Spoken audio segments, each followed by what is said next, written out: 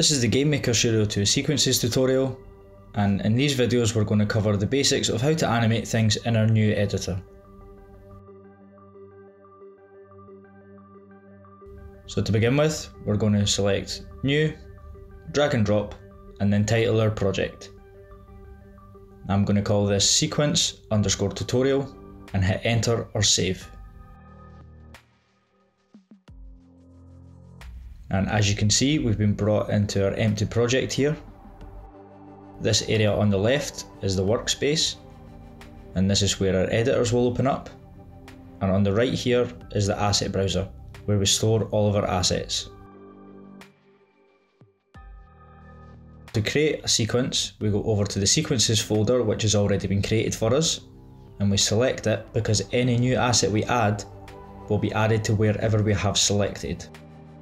I'm going to go up to this create asset icon here, and we get a list of all the things we can add, and I'm just going to select sequences down here, and we want to add one of these, so we just hit create.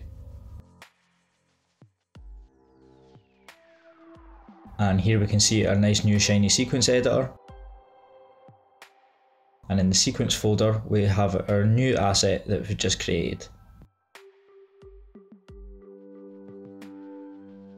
So because this is empty, we need to populate it, and we're going to populate it with some sprites.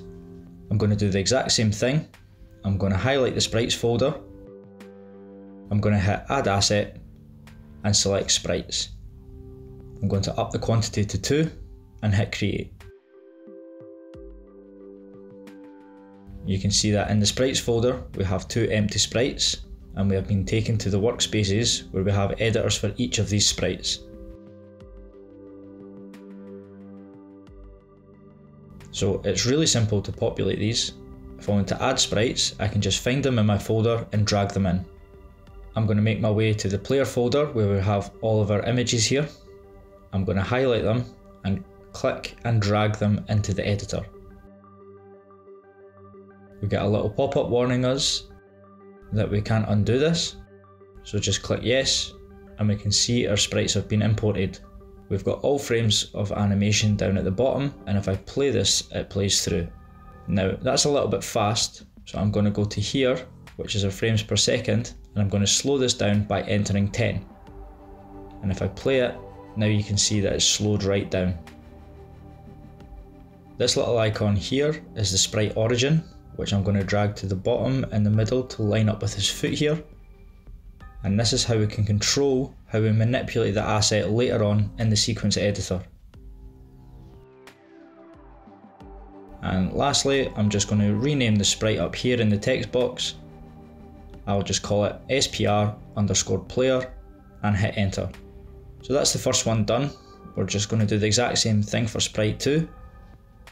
I'm going to scroll down to the sprite 2 editor we've got here. I'm going to make my way to the ghost folder, click on the asset and drag it into the editor. I'm just going to hit yes on this pop-up here. I'm just going to use Control and the middle mouse wheel to zoom out. So to update the origin, I could drag it like we did on the last one, or I could come up to this top right drop down here and select middle center, and you can see that it's updated on our image here. Because this is only one frame, we don't need to worry about the speed. We just need to rename it. I'm just going to call it SPR_ghost and hit enter. And that's it for our project setup. I'm going to show you how to use these assets in the next few videos, and we'll put them into sequences and get them animating.